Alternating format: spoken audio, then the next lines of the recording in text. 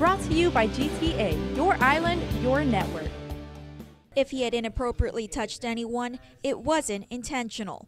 This is what Dr. Michael Ehlert told University of Guam's Deborah Leon Guerrero, one of two individuals tasked with investigating the psychology professor. He denied it, absolutely denied it. Said it did not happen. The events in question occurred on November 1st, 2014. Ehlert regularly hosted parties for his students at his EPAN residence. Students brought their own alcohol, played adult games, and went for a swim at the nearby beach.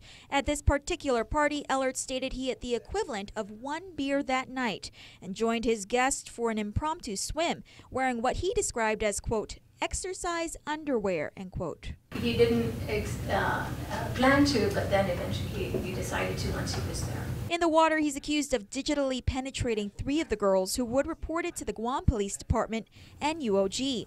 Though he wasn't required to participate in UOG's investigation into the matter, Ehlert was cooperative. I believe he was saying that when it's possible that when swimming, the type of strokes that he was using in his swimming, that he could have possibly, his hands could have accidentally touched someone in the way of his swimming.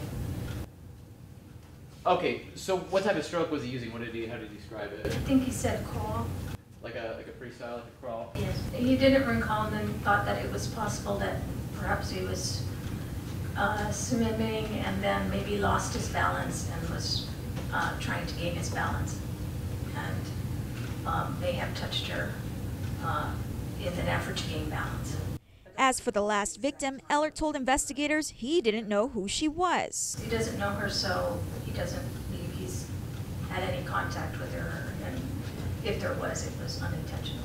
On the stand last week, the first victim during cross-examination confirmed she had never, in fact, seen her perpetrator. Also, despite there being a handful of others in the water, no one saw the alleged incidents. Trial resumes on Tuesday. Brought to you by GTA, your island, your network.